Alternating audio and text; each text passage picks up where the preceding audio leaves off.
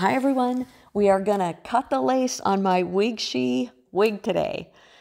If you're new to cutting lace, being nervous is totally normal. I've cut the lace on many wigs and I still get nervous when I do it. So just jump right in and give it a shot. I use hair cutting scissors when I cut.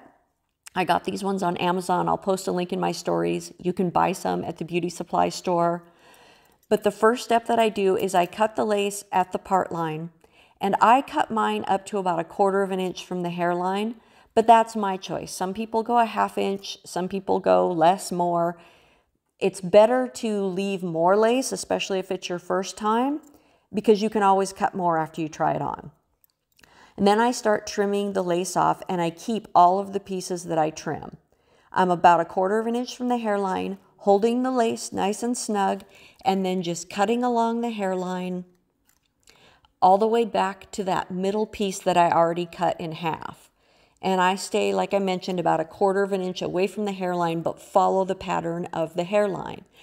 And so those extra pieces of lace, if something, who knows, something happened and you ripped the lace top on your cap, you can sew it and fix it with those pieces of lace with clear thread. And so they're really handy. Tuck them in an envelope and save them. And you're going to want to make sure you clip the hair back when you're cutting the lace, get all the hairs out of the way. That way you don't accidentally cut any of the hair.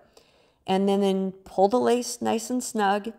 And then once again, cut however far away from the hairline you're comfortable. And like I mentioned, if you're new, it's better to leave more because you can always go back in and trim it again.